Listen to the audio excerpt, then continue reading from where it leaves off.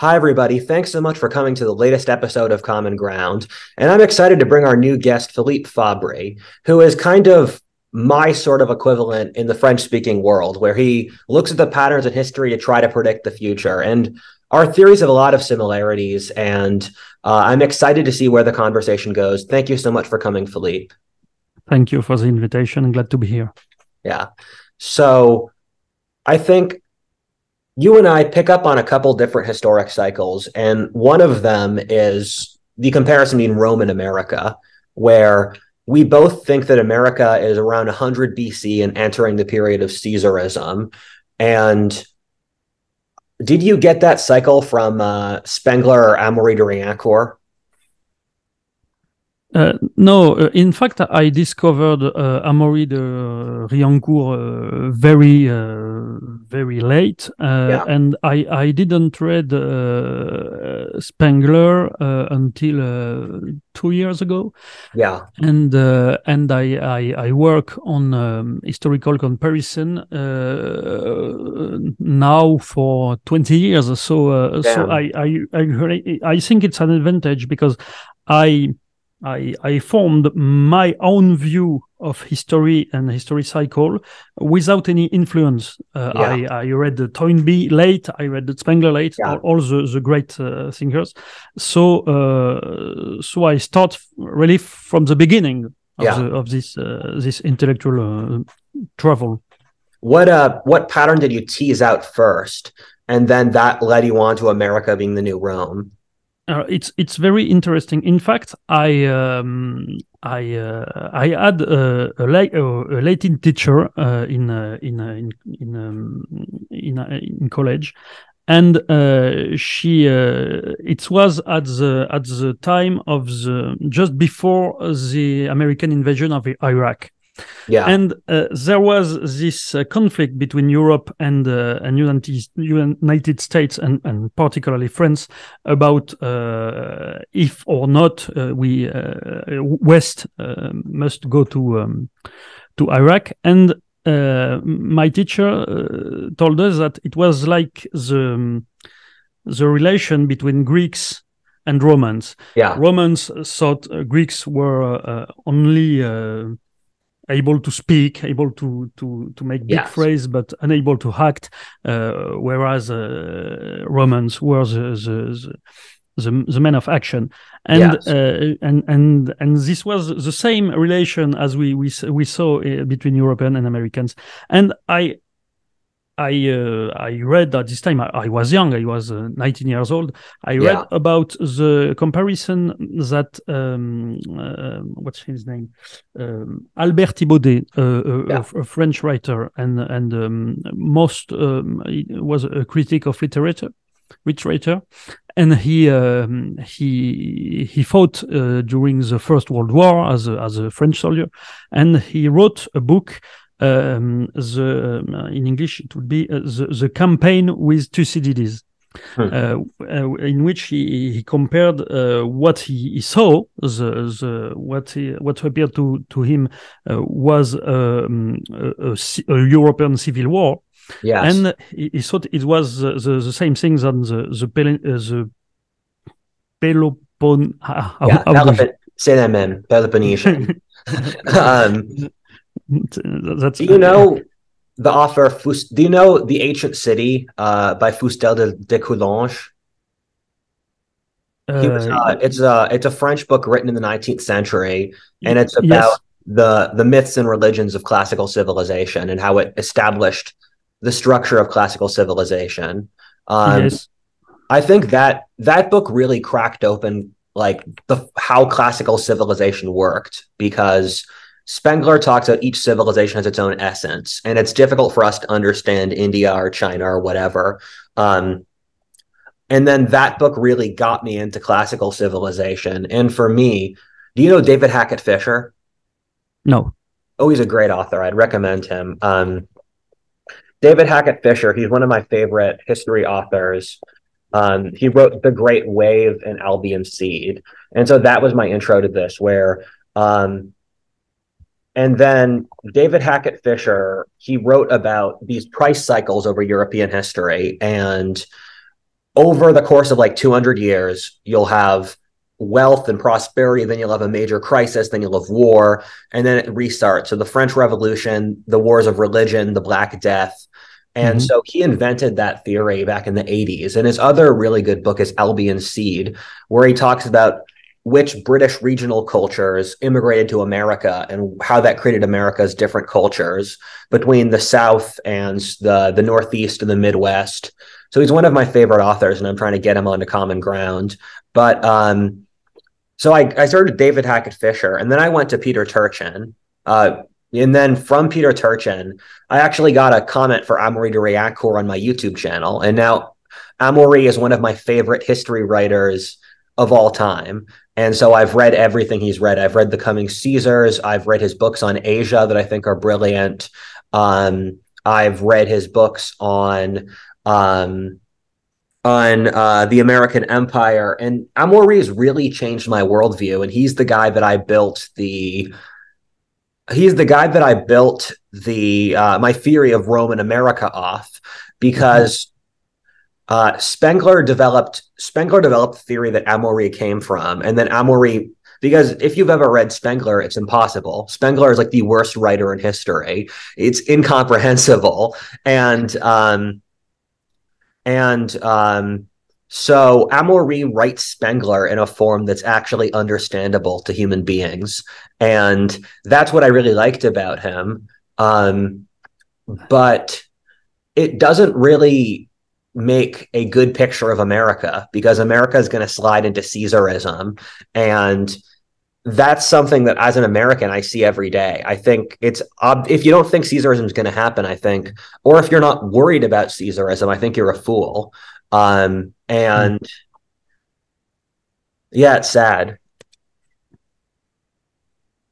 So Philippe, hi, it's David Hamilton. It's an honor to be with you today. I want to thank you for coming on this program. I was particularly interested, given I run a think tank and we focus on America's future. I was particularly struck by the fact that you saw some of these other authors who agree with you late in life. And that sort of independent thinking, the idea that you were not influenced by them, and yet came to some similar conclusions, I find very interesting, and therefore actually much more valid. Okay. That's very valid. And then I'm particularly interested in your not only assessment of history, but you've done quite a bit on predicting the future of all civilizations, particularly the United States and others. And I guess as a general question, I'd be curious as to currently right now, would you say you are more positive or more negative? Are you optimistic about the future of Western civilization, America, Europe, etc.? Or would you say that we are teetering on going the wrong direction? Well, it's a very difficult question to answer at, because all depends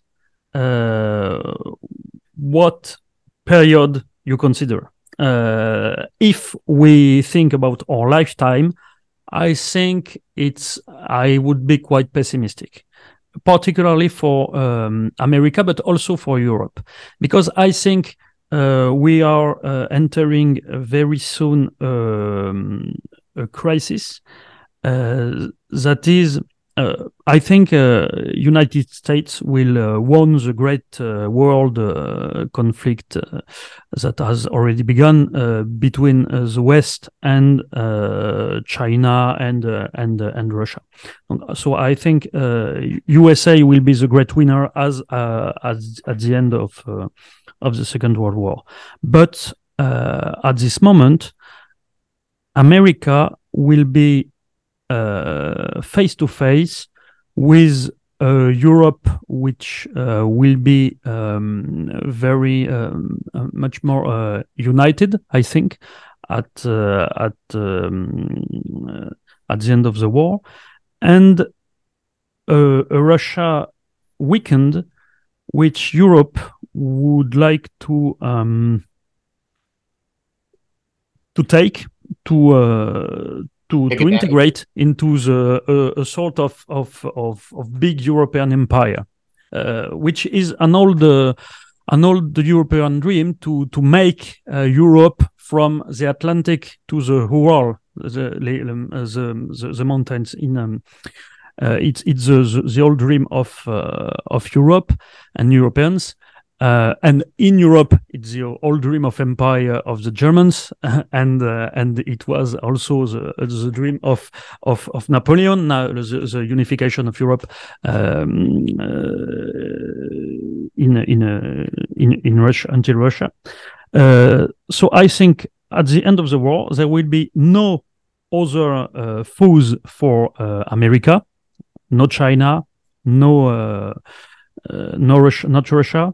India will not be at this time a new China. It's beginning to develop, and I think India will be the next China, but it is not at this time, and it will not be in few years. Brazil will not be powerful enough to be a rival for United States, so it will be only between Europe, the new Europe, and America. And I think we're gonna see a conflict between Europe and America, because America could not accept this European empire. It would be too dangerous. As the Romans come to war with Greeks after the last defeat of Macedonians in the middle of the 2nd century before Christ. What? Mithridatic Wars. Sorry, I didn't. The king of Pontus, Mithridates. It's the Mithridatic Wars. Yes, yeah. No, before that. Mithridates is later, but the war was decided Greece would be a conquest of Rome, is with the defeat of Perseus of Macedon in the Third Macedonian War. 168 before Christ. And then 20 years later, there is a war between Rome and the Achaean League, which was the Greek equivalent of European Union, in fact, which needed the protection of Rome all the time that Macedon was there as a threat to the independence of Greece, but immediately when Macedon was defeated by Rome, Greeks started to want to be independent and powerful, and so Rome ordered to Achaean League to let some cities go, Sparta in particular, and this started a war, and at the end of the war, Greeks were completely tamed by the Roman might, and became a Roman province. Yeah, same word. For frame reference for my audience, Philippe and I have the same model of history with the Roman Empire, with Caesarism, where the Gracchi brothers are Trump, and that kind of for frame of reference, what happens is that America and Rome both become very unequal societies, and because they have no enemies, they turn in on themselves. And so both Trump and the Gracchis promised the old middle classes a place, well, the patricians and the aristocrats didn't like that. And then in the same way, you could say the establishment didn't like Trump, or doesn't. And the Gracchi brothers were assassinated, and it's up to the future whether Trump gets assassinated. But the parallel between the Achaean League and the European Union is very strong, because they're formerly independent societies that were fused together artificially. And the Romans wanted the Greeks to be independent in the same way America doesn't want to conquer Europe and turn it into a province. But then the local struggles inside European politics means that the Americans are incentivized over time to federalize power in the European Union. But through creating the European Union, it creates a potential rival. Who do you see as, I know you have Putin's Russia as the next Mithridates in your book.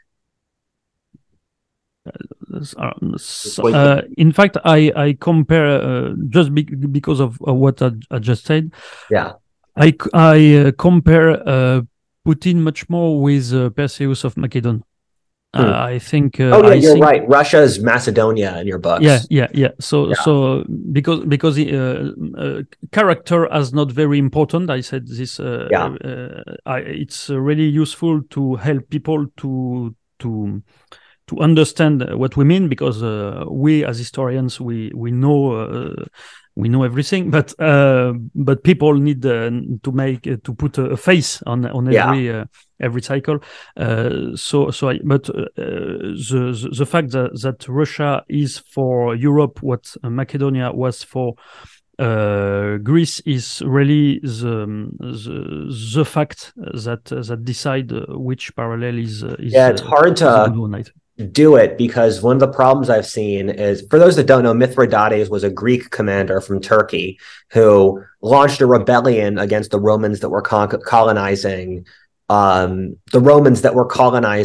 Greece. And so the equivalent would be, if you want to look at the historic parallel, the Europeans will launch some kind of rebellion against the American world order.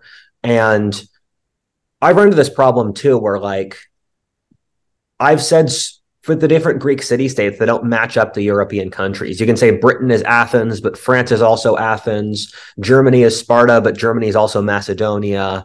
And the cycles of history are never clean, and it's never easy. And that's why the world is complicated, and we haven't... Yes.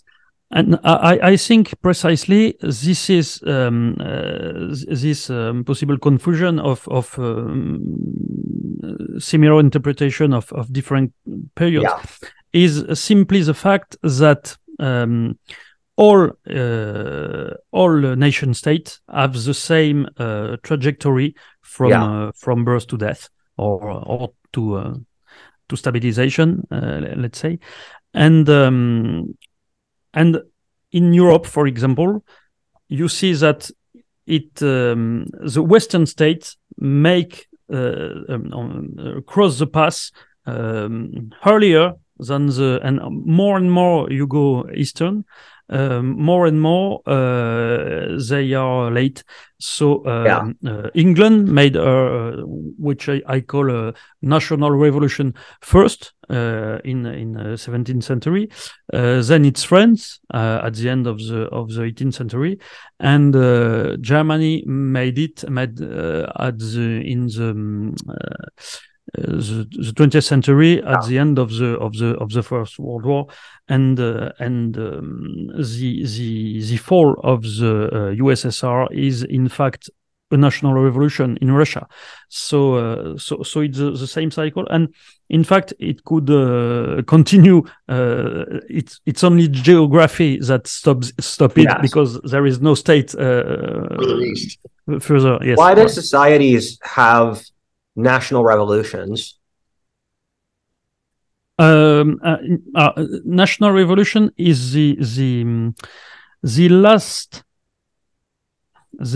struggle in the building of a nation state. In fact, I in my book, it will be translated very soon. La structure de l'histoire, structure of history. I show that every nation, in how to say that? It's complicated. Well, I know. Every nation state is an empire which get hold enough without its limits, frontiers, moving. So when an empire is stable enough during a few centuries with the same frontiers, there is a processus inside the state with the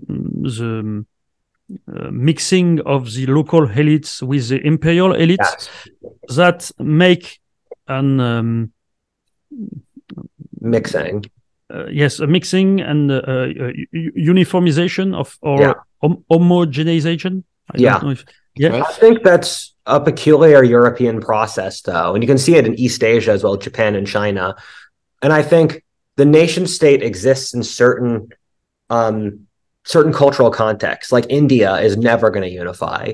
The Middle East, it's never going to unify. And well, Middle East not, but Persia, now Iran, as the same history. The revolution of 1979 was a national revolution from my point of view. Turkey did in the 19th. With Ataturk? Yes, with Ataturk, yes. Morocco in a certain way, and Tunisia is having its national revolution since 2011. I think it's not only in Europe. I think also Egypt is in this phase. Japan, you said, China also. I think India, it's a very, very specific case. I can't read correctly now because my rule is India is the exception to every rule. Yes, in fact, I think in its building, India would be, in my opinion, at the stage of, let's say, France under François Ier, but it has parliamentary democracy. So that's the difficulty, but maybe it's only an artifact from British colonization. Maybe in a few decades we will see more clearly what is the path of India. I'm not sure every society follows the same trajectory, because across history, transnational empires are the most common form of organization, where nation states are important because the American world order says that wants to maintain the nation state. But once you remove that kind of order, the stronger countries just conquer neighboring ones. And then you see the establishment of transnational empires. Like the reason... Very interesting. Do you know David Cosandé? No. It's a Swiss writer. He wrote a book named, I think it has been translated. It must be the Secret of the West. And he has a concept which is meroporie. So I think you'd say meroporia, but it's in French it means nothing. I think it's Greek, but I never understand really what. In fact, it's the fact that certain type of geography favors stable frontiers between few nation states, and that's the at different scales. It is the geography of Greece in the ancient world, and of Europe in the modern world, and that's why those are the two regions in ancient world and modern world where an order of multiple nation states has appeared. And now in other areas where the absence of natural frontiers favors, on the contrary, China big empires. Is flat and it's away from the rest of the world, so China is naturally a single empire. Yes, completely. But since the 19th century, with the apparition of the British Empire in India, and Russian Empire, which was really huge at the 19th century, and the rise of Japan, suddenly China became a state in the middle of other states, which was completely new in the history of China. And that's when China evolved as a nation state, I think. So I think it's really a matter of scale of states, and a nation state can appear only if it has other states of the same dimension. Something that's one of Fabry's ideas that he invented is that different parts of the world repeat similar cycles. So the ancient Greeks and the modern Europeans have a very similar cycle to their history. The United States and Rome, so European societies repeat similar cycles, but also the Arab societies are similar to the ancient Jews, where Middle Eastern societies have similar cycles, as do the ancient Turks and the ancient Assyrians. So if a certain society is in a certain part of the world, it will have a history much more similar to its ancestors in other parts of the world. If I might, I'm kind of very interested in hearing what you think about sort of the current state, the short term. We've been talking about history. If we look at the near-term future versus the longer-term future, it would seem that America and Europe would be aligned against, say, China and Russia, that we would have similar interests. But you're postulating, you're hypothesizing that in the long term, though, you see Europe and America being in conflict or in competition, right? But in the near term, does it not make sense for America to ally even more strongly with Europe, given the threat of Russia and China as global empires is wanting to take over? More so China, of course, but the physical threat, the kinetic threat right now of Russia, you would think America and Europe would be much more aligned, at least in the short term. I think in the short term, the unity of the West is a necessity. It's necessary, I think, of course, and I think what America will do to Europe is to maybe accept few Europes in the after the war. I mean, America. Europa. Yes, Europa. I think maybe Latin Europe, which was the Latin Alliance, which wanted Napoleon III. A Germanic Europe and maybe a Slavic Europe around Poland, and that would be something that United States could accept. But I think they will not want a completely unified, fully united Europe. I think fully united Europe is a historical necessity in the very long term, as Greece in the end became the Byzantine Empire. In fact, it was a big Greek kingdom. In fact, and I think it is the destiny of Europe when the American Empire will collapse, which is even more distant from us in the future.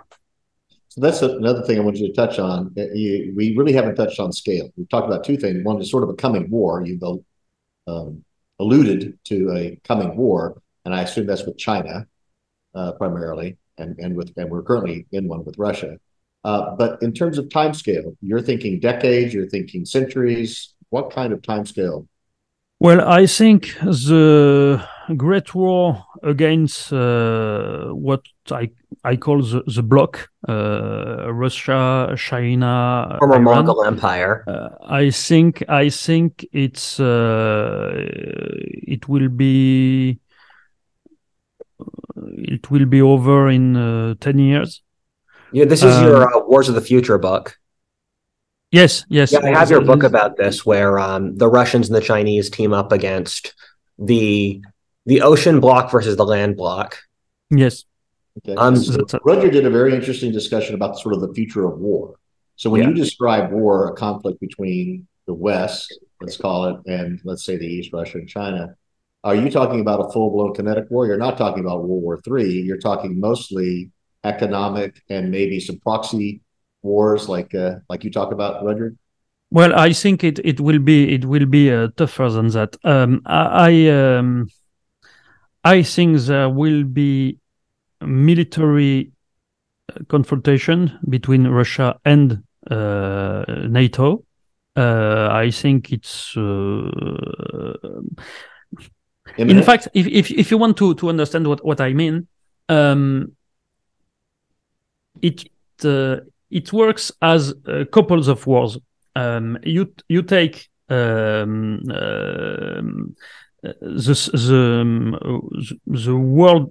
war of 7 years. It's how you call the 7 years war, and the Revolutionary and Napoleonic War. Then you have the First World War and the Second World War, and I think the coming World War, is it's a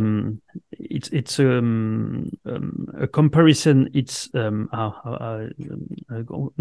rapport between. C'est une combinaison de les guerres mondiales avec les guerres de cette année. Yes, so a ratio, if you want. In other words, in fact, the coming war will be to the Cold War what Second World War was for the First World War, and was what Napoleonic Wars were for the 7-year wars. You know, it's a comparison. So I can't say if there will be a total war between America and Russia, but I think there will be Cold War. In fact, was a sort of trenches wars, but a nuclear trenches war. So nobody moves. We see each other's, and yes, and at the end, one of the two collapses, and Germany collapsed in November 1918, and USSR collapsed in 1991. I think so. The Second War is a war with movement, with great pieces of land which switch sides with, and it's not necessarily because troops are moving on. It can be because a country which is size at the end of the Cold War, which happened in between 1989 and 1991. There was a sort of dominoes game with. I think it could happen now in a direction and then in the others, and so it's not necessarily that Russian tanks will come on the French frontier, but you can have hybrid warfare in Germany, in Poland, in some countries like that, and it could be very bloody without I don't think there will be nuclear war, but I think it will be a real war. So what strikes me, though, is we're having a somewhat dispassionate conversation about a limited world or continental war, if you're including America, a world war. And we sort of bandy these things about. We have these conversations, right? I have great faith that we have military leaders that are thinking about these things. It's their job. They should be, right? If not, I think they need to sit down with the two of you at length and really think about this sort of thing. But I think we can agree that the average American, the average European really doesn't think about these things, nor do they, if they do they have any real sense that this is imminent? Yeah. Right? I think there will be no more war. but precisely it's in the model. It's what I call the previous war syndrome.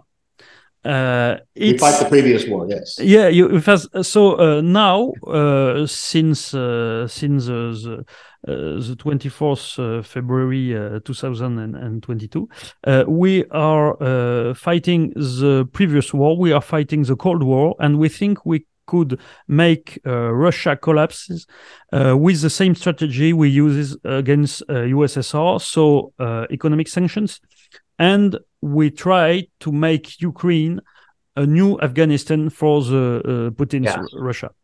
And I think it is the same mistake that British did when in 1805, 1805. The Napoleonic Wars. Yes, at the beginning of that, they thought we will attract him in Germany, as we did with the French during the 7 Years' War. Yeah, and he will be completely blocked here, and we will exhaust French power in Germany. But Napoleon ran just on Ulm, where he encircled the Austrian, and then it was Austerlitz, and everybody was completely stunned. And it's the same thing that happened in 1940. We French and British, we thought that we will make the First World War in better. Because now we had the ligne Maginot, so we will make a trenches war, but with very much comfortable. But Germans go through the Ardennes, and we were encircled in Dunkirk. And it was over for France, and I think it's the same danger that exists today. We thought we could find an improved version of the last Russia war in Ukraine with by exhausted it, but their military production is rising very quickly. It appears from China, they get support from Iran.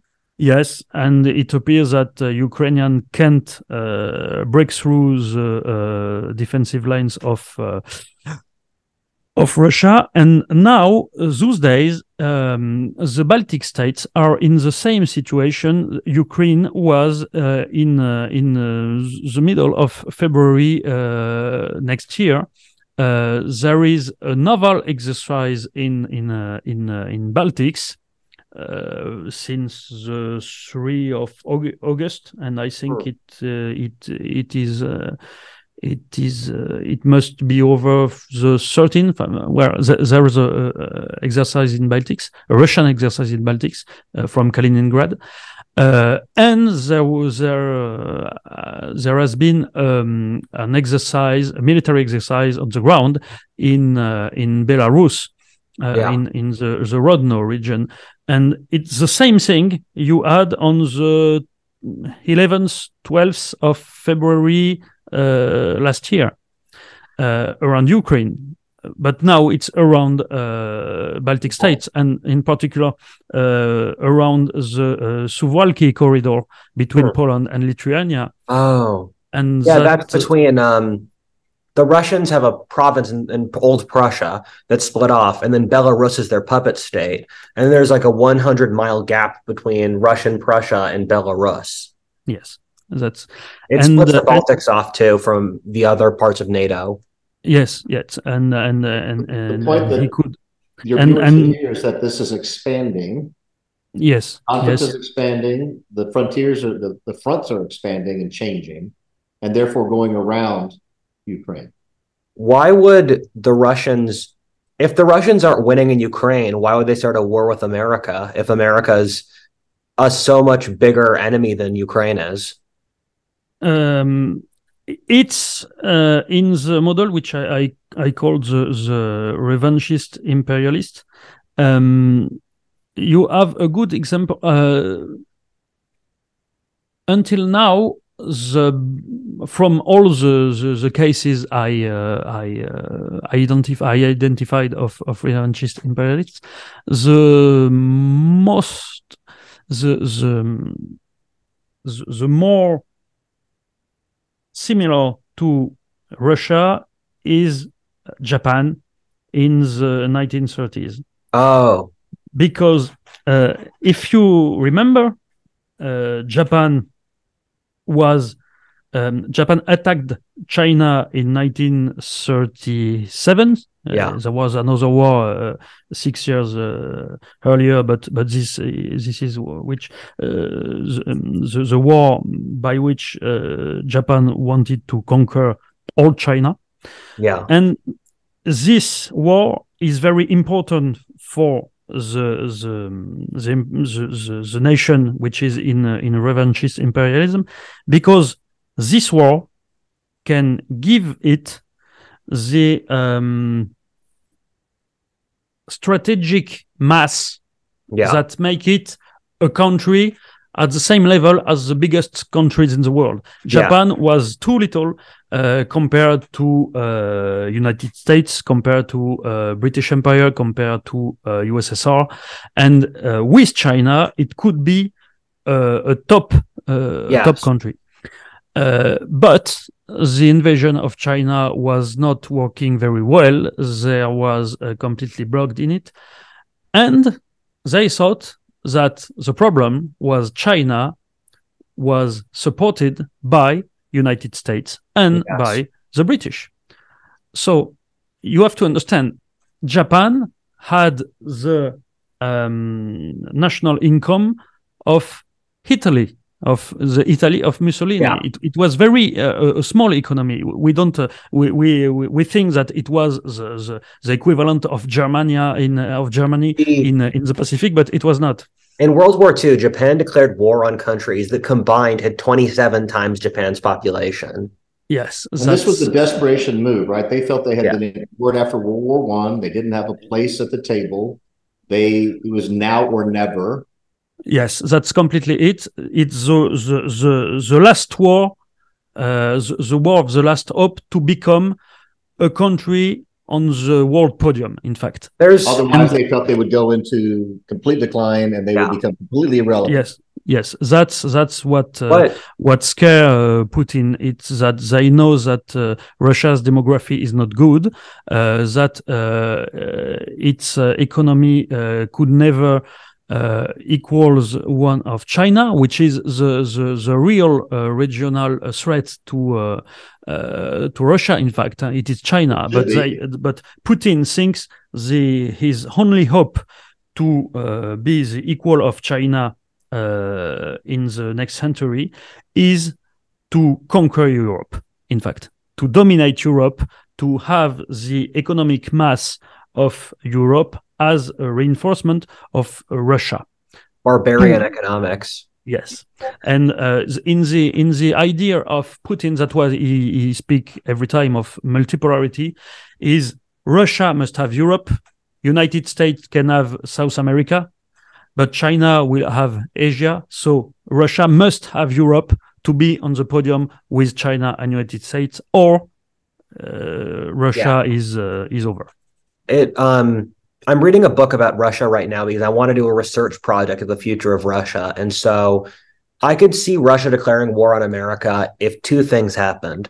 The first is if America in the next election, which is next year, kill me, if we have a major internal political problem. And I think that's going to happen because I would see if next election, we need to get about you for the future of France. You have a lot of interesting ideas of the future of France, but I could see like Los Angeles burning down in this next election, or New York City burning down, and lots of problems, or maybe even California secedes. Bad things will happen in America. And if America has problems, I could see the Russians basically have a dice roll and say, we're going to give this a shot. And the other thing is that if Putin has bad mental health, and I don't know. I mean, the Russian government doesn't call me up, but I think that if Putin is an older guy and he's aging and he thinks to himself, I don't have a son, I'm not passing anything on. Let's just do this let's just do this to see what happens. And so a YOLO move. Yeah, exactly. I wasn't sure if you'd know YOLO in French. Yes, but I think there are other things to consider.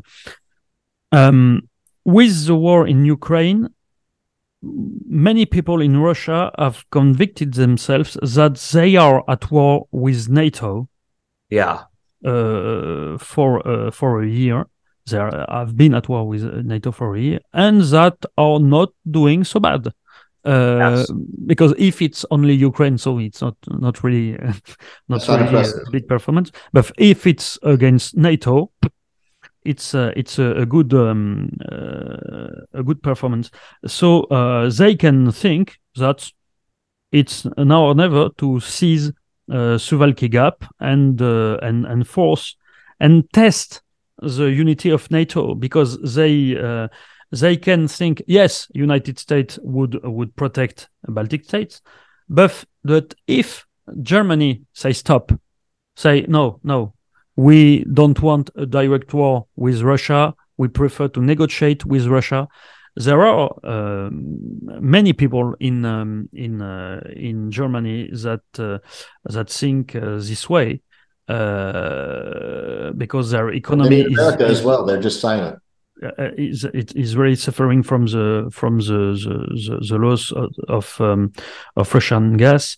And there is another thing to consider. It is that as for 1940 Japan, maybe all the components of the Russian state are not in full control of the Kremlin. Yes. And if people from Wagner decide to seize the Suwalki Gap, what will happen? America said they will consider that it is Russia which acting.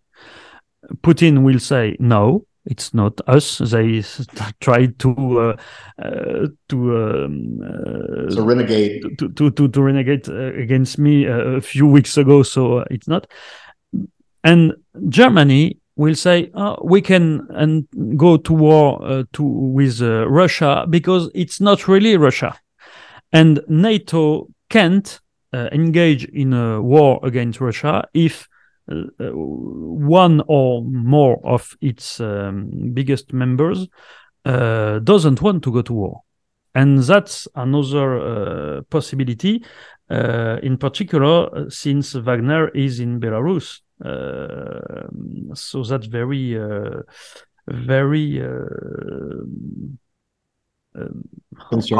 plausible. Concerning, yes. So we should probably wrap up soon, but this is a fascinating conversation.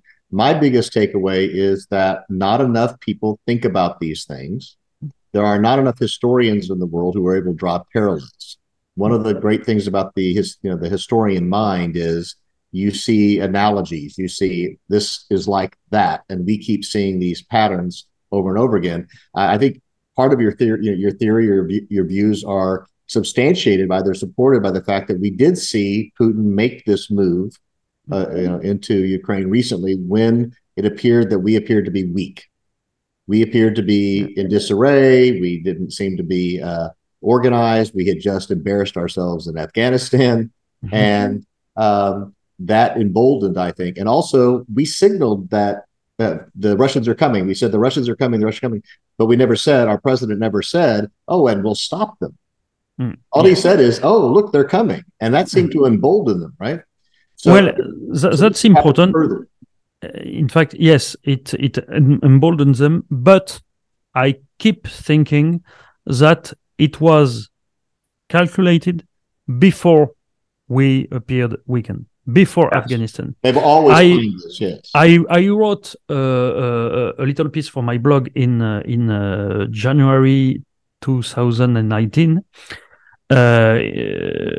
which was which I call towards a Russian invasion of Ukraine, and I explained that there was two preliminary conditions to this. First was the completion of the bridge of Kerch to join Crimea with Russian territory and send lots of troops and vehicles in Crimea to attack from the south. Yeah. And the other preliminary condition was to completely seize Belarus, which was really quite reluctant from union with Russia. Lukashenko was playing a double game between Europe and between Russia. And I said in this paper that before invading Ukraine, Putin must take over Belarus. He could do that when there was the complicated re-election of Lukashenko in August of 2020. And at the end of the year, Belarus was completely in the hand of Russia. And it's not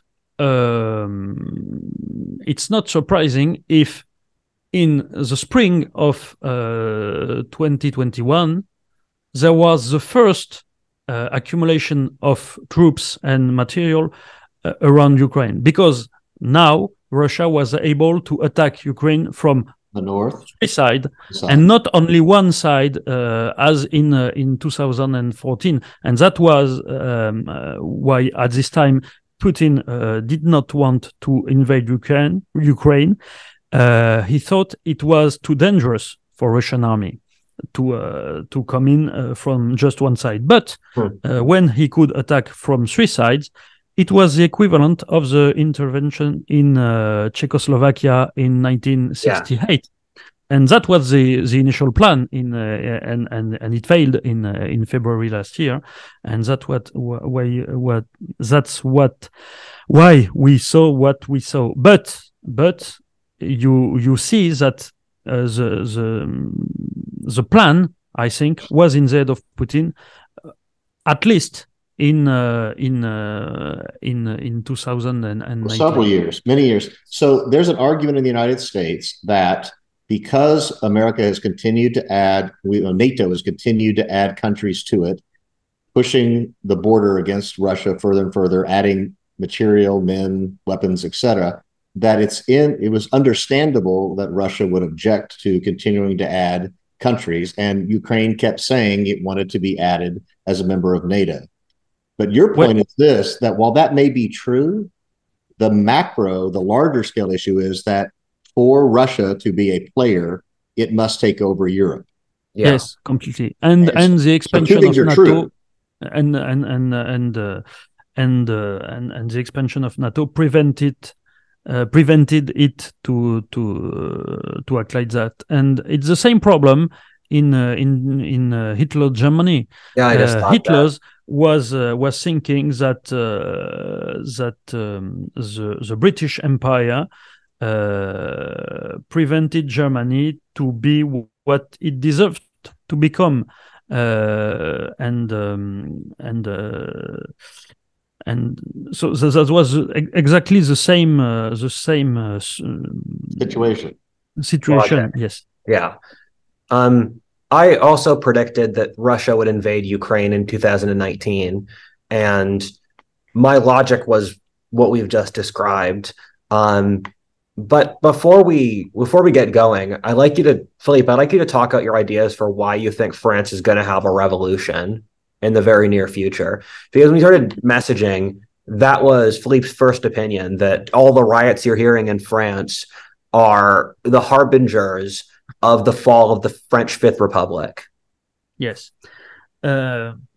Because I told earlier about the building of nation states, which are empires that get old and sufficiently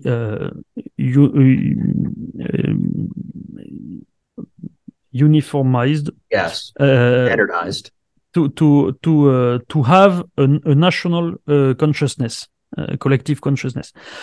And at this time, when this stage is reached, the traditional power, the power of the empire which built the territory and the nation, is still the same. But there is a war or a difficulty in politics. Traditionally, in most of cases, it's a war which must be the beginning of the une consécration. Comment vous diriez? How would you say? Une consécration. Une unification ou disunification? No, I'll find. Changer le système pour. It must be the war which make the rising nation one of the biggest power in the world. That's the thing. Yeah. So France with the 7-year wars, for example, or Germany with the First World War, thought it was about to become the hegemon. Yes. The world, or an equivalent of the hegemon in place.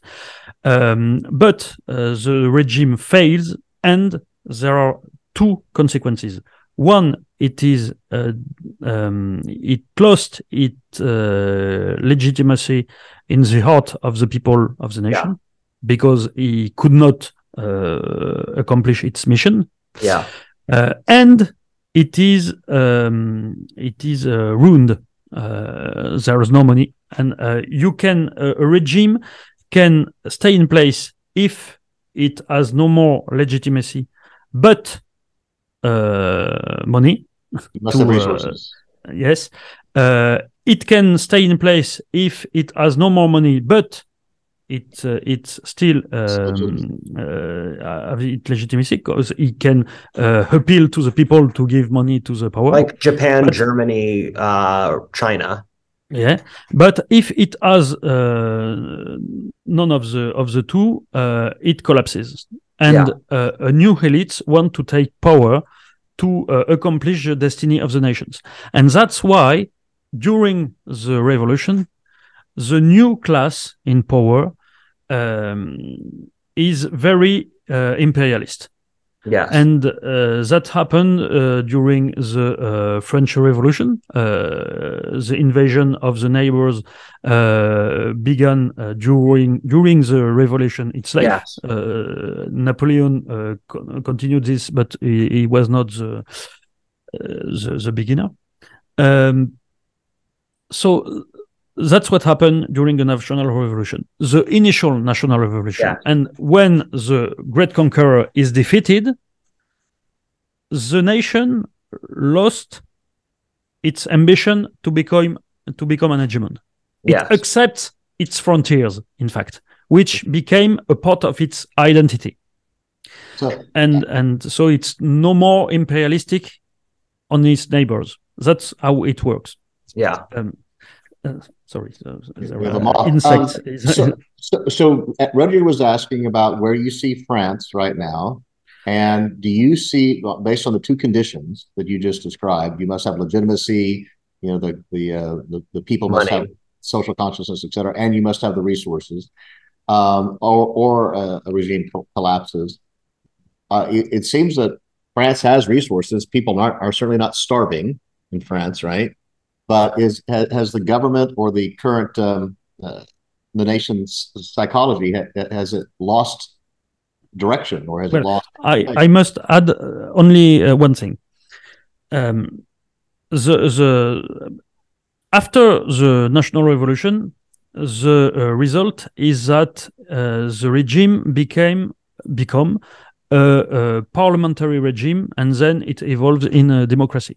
That happened everywhere in great nation states. But France is China's going to do that. Yes. The path you described, China's going to have its war of establishing its borders. That's going to fail. China becomes a democracy. Yes. Okay. Yes, I think it will happen like that. I think it should have happened in the 1940s, but the trajectory of China was hit by the trajectory of Japan, and the same thing happened, in fact, between Russia and Germany. Germany made their national revolution at the same time in 1917, 1918, but Hitler attacked first, so it rebooted.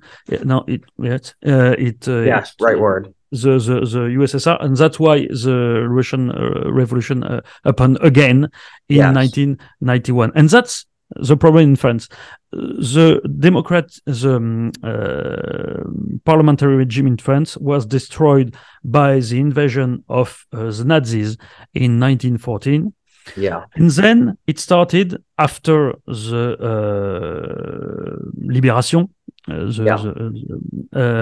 started a new national revolution in which the revanchist imperialist was a soft one, but it was one, was Charles de Gaulle.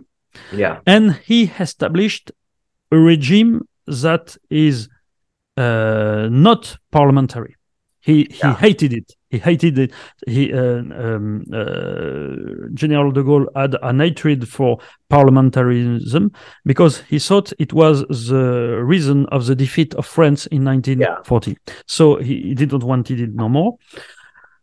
And he reinstated in France a regime which is, in fact, has the same structure than the Russian one today. Yeah. And you have a book saying it's a parliamentary monarchy. Yes. And it's what I called the absolute president, like the absolute monarch. President in France has all the power, and we elect a dictator for 5 years. At the other election have no importance, and it's more and more true, in fact. Yes. So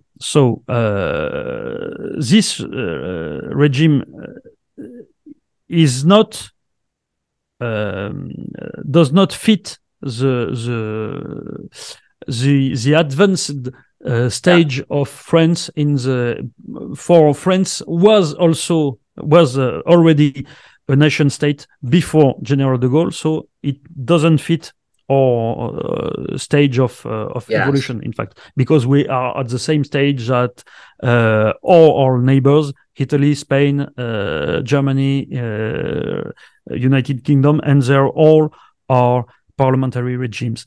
So that's the first problem. And then the regime has lost its legitimacy because of a succession of humiliations. There was one with the COVID-19, because France, you must understand, France, above all, is since 1946, is proud of its social security. It's proud of its healthcare system.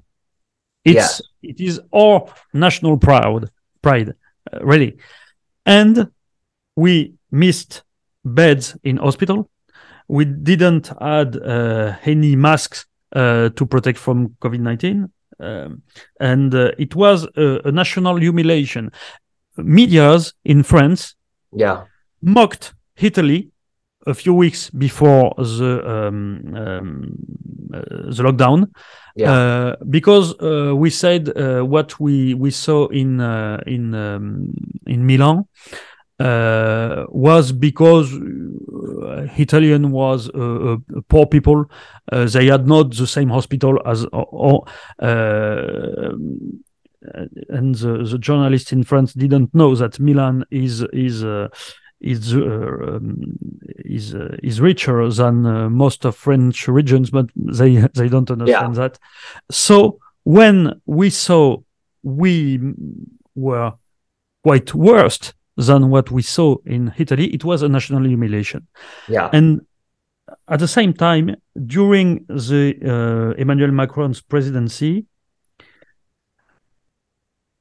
French national debt rose of 600 billions of euros. It go like this, and yeah, it's exponential. A story seen all over the world. The problems I see in France are problems I see in a lot of countries. We should probably cut this short now, but thank you so much for coming. Any final statements on your part? Oh, it's the end of the podcast? Yeah. I'm sorry. Well, the last word is contrary to the neighboring country, the fragility of France, is its regime. So yeah. Other country can be in debt, it's a very big problem, but in France, it's even more a problem because of its regime, and I think it will fall. There will be a new national revolution in France. That is why there is more and more troubles in France, and less and less time between two phases of troubles. And the revolution in France will start, I think, a revolution at the European level. Definitely. I see the exact same. I see the same thing's going to happen in Britain. It's going to happen in Germany. It's going to happen in Russia. I think Russia is going to be the first country to have a revolution, if I'm honest. But the stuff you're seeing in France right now, it's happening now, and which we don't hear about much, by the way, in America. No. We try not to cover it. American news doesn't talk about anything. We talk about the weather. Well, I think from the foreign countries, France is the country where there is trouble and strikes at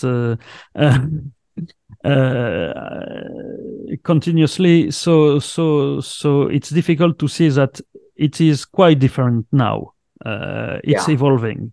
Well, like most people in America, and I think a lot of people in the world, they want to believe that you and Rudyard are both wrong. They want to believe. I want to believe I'm wrong. Yeah, I've always wanted to believe Rudyard is wrong, etc. He's been more positive about America relative to China than I've been. But having said that, I'm draft age. I have to be. Yeah, you have to be at your age, right? At my age. So I just think it's really important that we eat our vegetables, that we face reality. That gosh, we all want to eat dessert, and we all don't worry about getting fat. But the truth is, these are serious issues. These are macro trends, pressures, forces, et cetera, that can't be ignored. And I want to thank you, Philippe, for sharing these ideas, because we want other people who are in power, who make policy, to hear these things. Rudyard has a very big base of people who watch his shows, et cetera. They're all very smart, intellectual people. But we need to get the word out. You're coming on here. We want to bring on people who have influence in policy making and the direction of the United States and other countries. And I think leaders like you and Rudyard, if people could hear your thoughts on this and understand these things are coming, they do happen, and there are prescriptions of what one must do if one wants to mitigate them. Maybe you can't stop them, but we need to soften the blow, et cetera, and or postpone these conflicts. And that's what I would end with. Rudyard?